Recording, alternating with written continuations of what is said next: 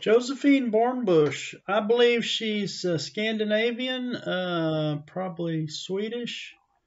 Uh, I think you need a European actress, and even though she is Sarah, the character is living in London, she's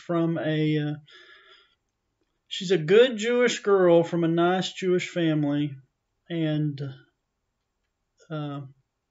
7 times she's been married. So Josephine would be playing a girl named Sarah, who's preyed upon by a demon, married 7 times, and 7 times she's been widowed.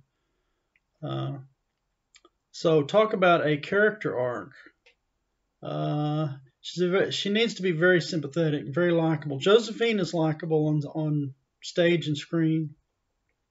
You'll have to talk to her people, get them the script, and see if they won't get on board.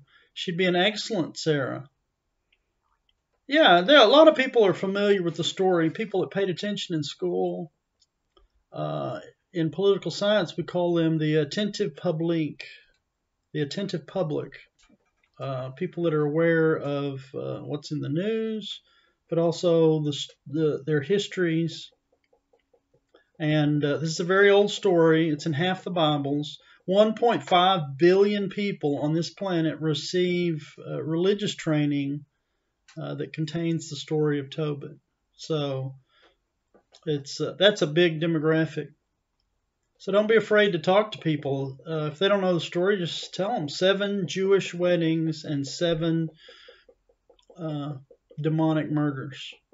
Of course, there's going to be a big fight between a demon and an angel at the end. But they may know that they may know this story already. Talk to her people and see if they won't let her read it. Yeah, financing's always an issue, but 1.5 billion people expect this story to be made. Catholics, Orthodox Christians, and Jews, they should be able to get this done. I'm really surprised. I tell people this is the greatest story never filmed.